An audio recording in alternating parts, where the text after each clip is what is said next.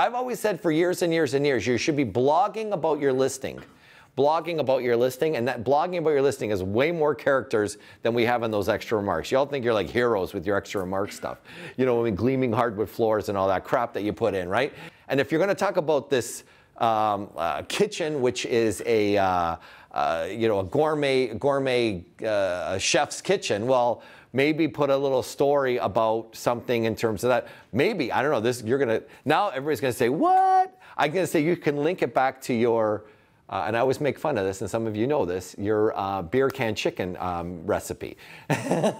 What I'm getting at is, I think you gotta tell a little bit more of a story about what they're doing. And again, so it's all about joy, lifestyle, all that kind of thing. Now, I don't know if you've seen it, but you can talk about $1 Million Listing. They do more lifestyle videos of the property and things like that. That's what that's all about, okay? So articulating that joy.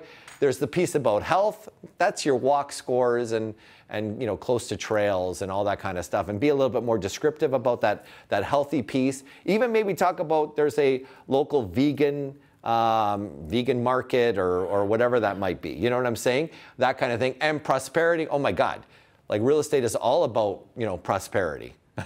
Without a doubt, right? In terms of building equity and things like that. So that's what Google likes, very positive, okay?